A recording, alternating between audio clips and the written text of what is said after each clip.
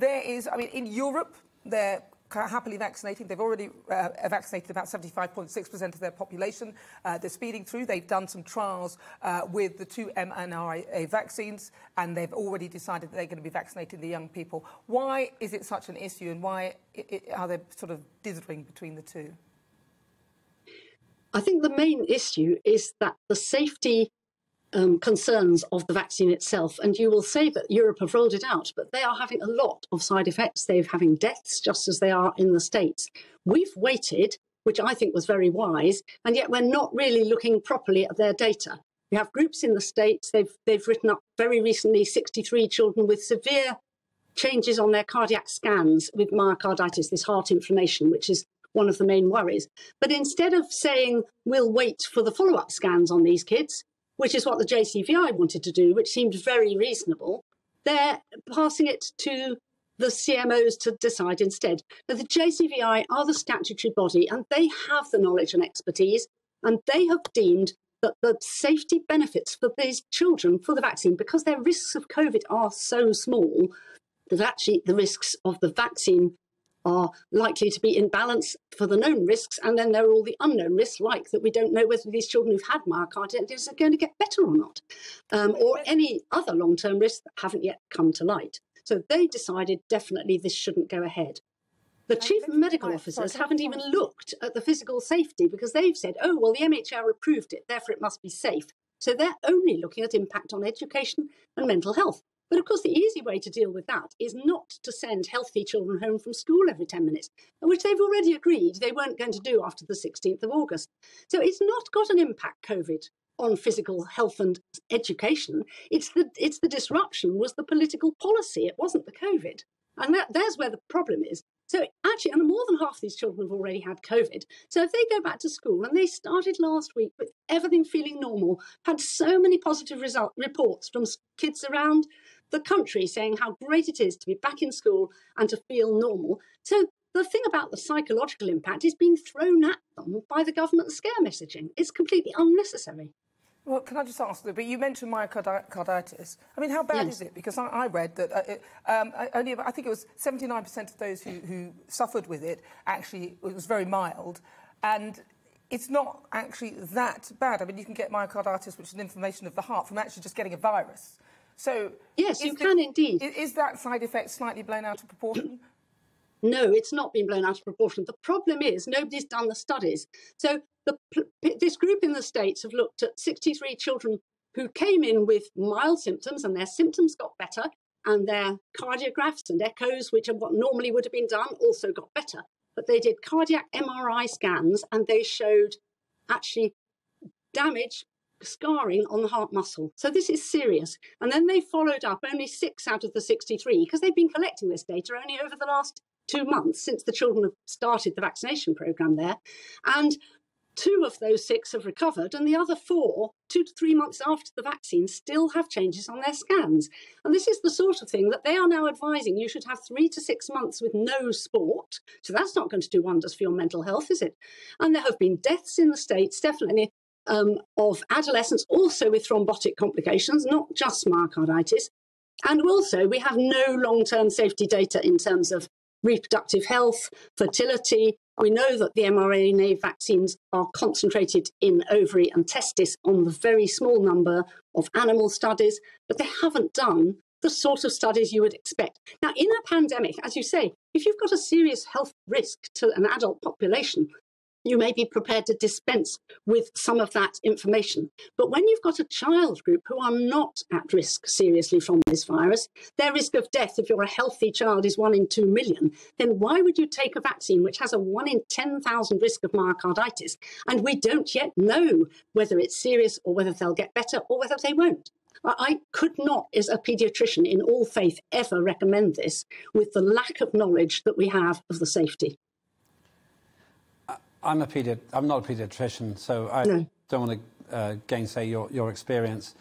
But I have 2 principles here. Number one, I've got children, and if this option was open to me, I would make that decision. I would look in detail about the kind of things you've said, but I wouldn't expect the government to compel or even coerce me to give my children this vaccine. But the second point is this. there's an actuarial risk in either direction, and I think you've implied it. We don't really have a clear picture here of how much damage it does and what the benefit would be. My personal view is that very, very few children are in danger of serious damage from COVID, and if they do, they normally have an underlying health condition. But while I forgive the government for trying to do more, my worry, and I'm interested to know what you think about this, my worry is the government keeps wanting to look like it's doing more and more. So it's now scratching around the edges, just looking for other people to vaccinate. So how would you feel if they said, our advice is that you can give your children this vaccine, be aware of these small dangers? Surely that would be a reasonable middle way? Well, I don't think we normally offer the parents choice to do something that might harm their children. So we'd have to be very careful going down that route. But yes, if they were going to say, if you're really worried about this, you can go through the normal channels and get your child vaccinated through the GP or the vaccination clinic. It's up to you. But that's not what they're saying. What they're saying is we strongly advise children should have this, and we're rolling it out in schools. And we all know about peer pressure. Look at your picture of all these kids in their masks. They were being made to feel that if you didn't wear a mask, you'd kill your granny. And if they are made to feel that having the vaccination is doing your bit for society, well, it's not, because we know that the transmission of this disease is just as easy whether you're vaccinated or not vaccinated. So the only purpose of vaccination is for your protection. And if you're in a vulnerable category and you are vaccinated, that's an excellent decision for you. But if you're not in a vulnerable category and then you're pressured by friends to have a vaccine and then you land up with a major adverse reaction, that, to my mind, is a dereliction of duty by the government and their medical advisors. I know people on the JCVI are absolutely horrified by what's happening, and their professional opinion, their professors of paediatrics, they are not at all comfortable with the idea that this has become a political decision. And we already know that in the States, they're getting approval for 5 to 12-year-olds, and there are research for 6-month to 5s. In the UK, we have not had one single death of a 1 to 4-year-old over the whole of the 18 months. So why would anybody contemplate it?